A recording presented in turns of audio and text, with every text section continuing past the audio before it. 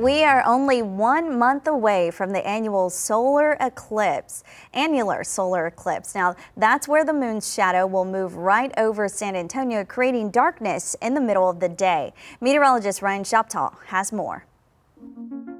On October 14th, a rare celestial event will be visible, an annular solar eclipse, where most of the sun is covered by the moon. It's really cool. What's going to happen is the moon passes in between the Earth and the sun.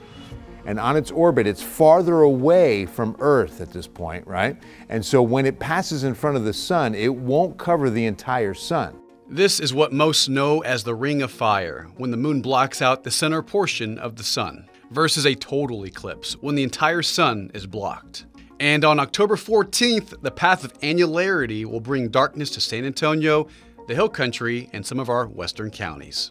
Then, just 6 months later, a total solar eclipse, creating a dark silhouette, and the outer light you see is the solar corona, the outermost layer of the sun's atmosphere. The corona is said to be hotter than the sun's actual surface. And on April 8th, 2024, the path of totality will be right over Texas again, going through cities like San Antonio, Kerrville, Austin, and Dallas. So make sure to watch the eclipse safely. So the best way to view the eclipse is with eclipse glasses. You cannot look at the sun with your naked eye. You cannot look at this eclipse with sunglasses. You need these kind of glasses.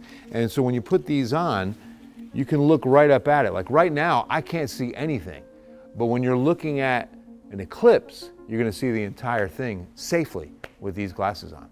All it takes is a split second of direct sunlight to cause damage to your vision. Also, you may be in direct sunlight for several hours. Make sure to wear a hat, sunscreen, and protective clothing. So find a good spot, because it'll be a sight to see without a shadow of a doubt. Ryan Shoptaw, KENS 5.